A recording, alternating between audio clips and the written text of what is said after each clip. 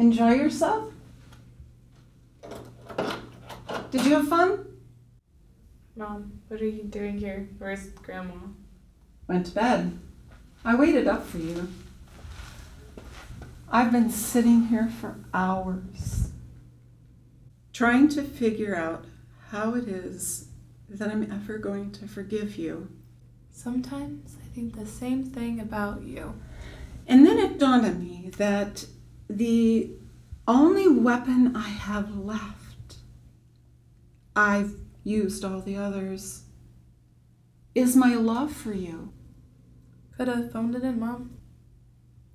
I love you. Did you practice that in the mirror? Wait. He thinks of you as his own daughter. He loves you, Rachel. The question is, does he love you like he loves me? I want the truth. And that's why you're here. Yes. Say it. Say it. I say it. Must have said it. Why drive 10 hours to hear it again? He did. And I believe him.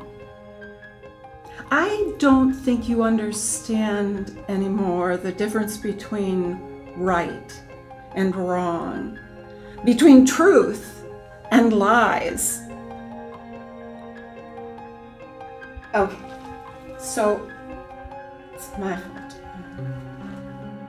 But I just didn't want to be like my mother, with her good and her bad and her rule. What do you want me to say? He never touched you.